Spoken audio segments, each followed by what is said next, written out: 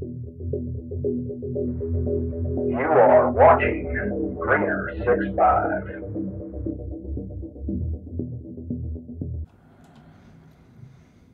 Welcome back, everybody. Today we're going to do a quick tutorial on the weather station, how to set it up, and you're going to need some plastic sheets, the weather station of course, some logic, and some consoles, and a lot of wiring.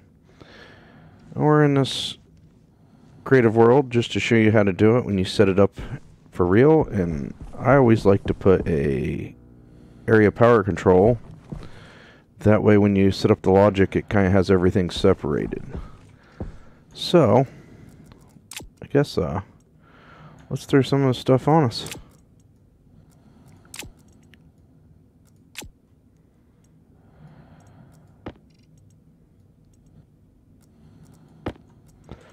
We'll get started.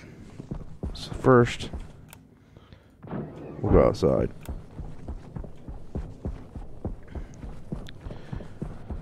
And we're going to put the weather station up here. Jetpack on. Kind of out of the way, but, you know, where we can still see it.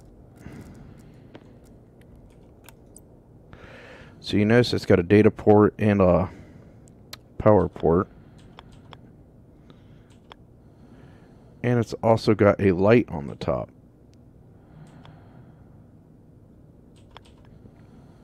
So what we're going to do is we're going to face it, put it right here. I think that'll work. And then it needs some plastic sheets. And now it is built. You notice you see the green light up there. We've got data, or power. We'll go ahead and flip that switch on, and then we have data. So, let's go grab a bunch of wire. And we could start out first by, and I'm hitting C to rotate the wire.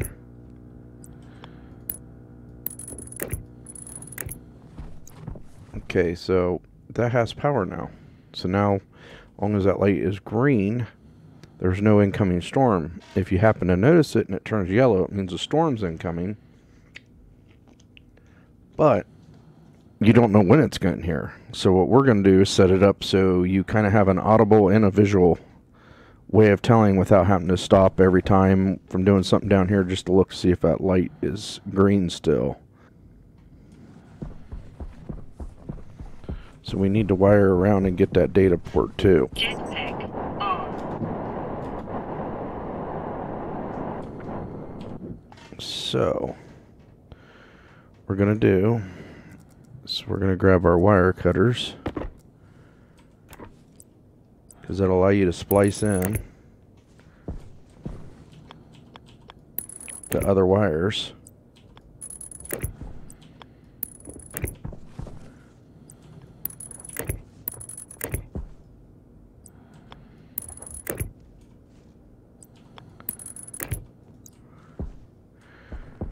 Alright, so now we're done down there. Now if we want,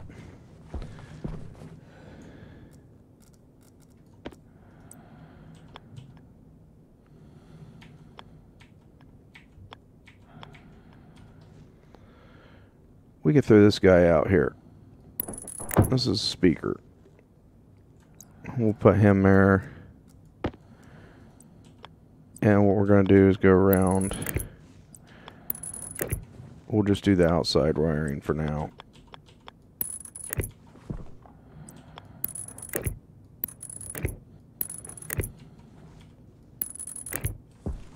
Okay, so he's wired up.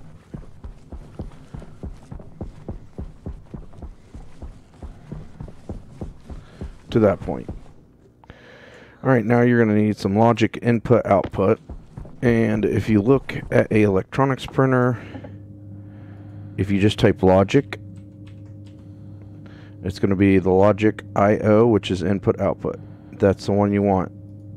To start this, you need at least 2. But to do what we're doing, you're going to need more. So first, we're going to do a logic reader. And then we are going to do a logic writer.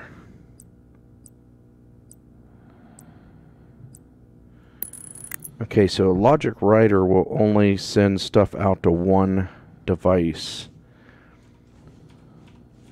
So I'm going to do a batch writer, which sends out to multiple devices.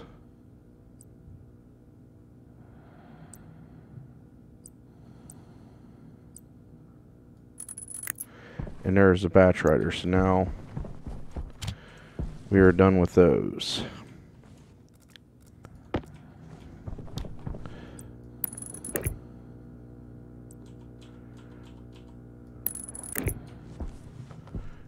And just to get started, over here we're going to put large LED display.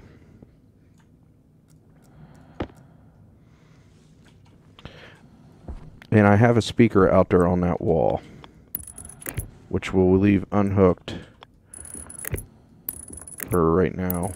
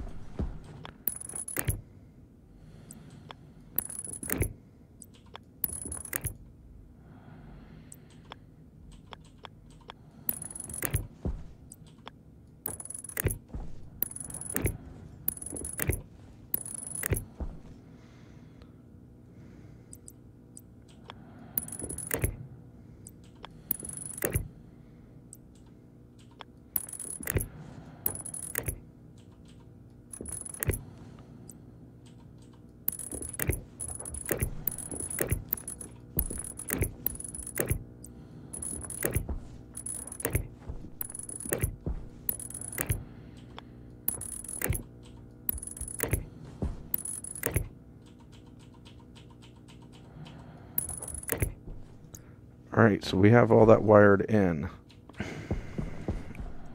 We're going to turn that on. So now what we need to do is get our screwdriver, because that's what you use to mess with these. Don't turn these on yet. So we're going to go weather station. Next weather event time.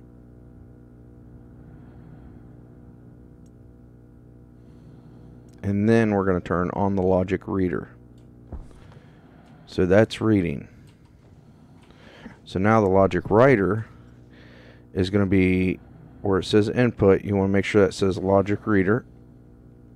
We're going to go out to the LED display large. And this will work with the smaller one.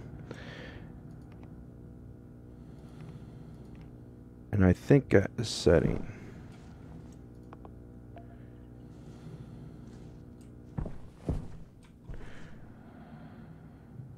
Then the next one is the batch writer.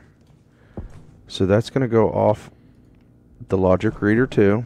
Both of these two chips are reading off the logic reader. So that needs to be logic reader. Out is going to be klaxon speaker. And then on. Okay. So now to do a quick test, hit escape, open incidences, toggle storm. Okay, see the yellowish colored light that just came on? That's telling us the storm's incoming. We have 407 seconds and it's counting down. Now you hear the alarm out there too, but in case you're out and about, now you hear another alarm. So if you're out working, you can place these alarms around.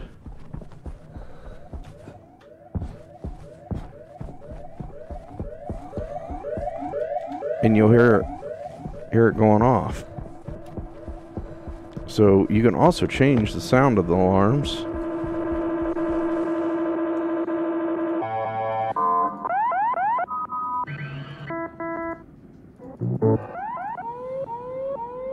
And if you hit C, you can go back. So now if you're over here, you can hear that one. And if we wanted to, we can add as many of those as we want because it's on a batch writer, so it'll write to all of them. Guys, that is how you set up a weather station. Now you don't have to have both set up. You could just do this, but I like having both. But thank you guys, and catch you next time.